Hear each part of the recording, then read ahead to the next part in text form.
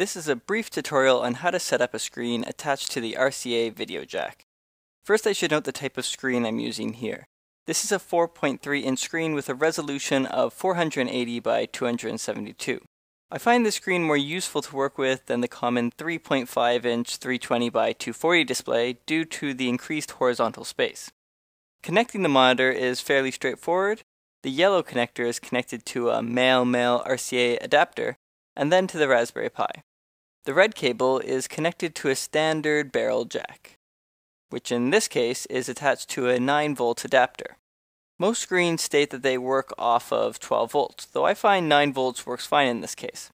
There's also a white connector which you can use to connect a second video source if you want.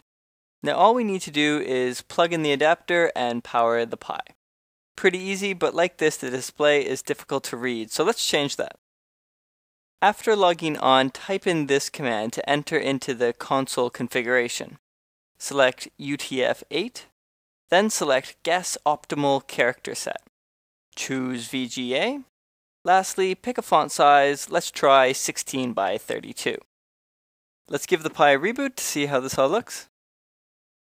We're almost there, but notice that we have a bunch of wasted space with that wide black border, at least mostly at the top and bottom of our screen.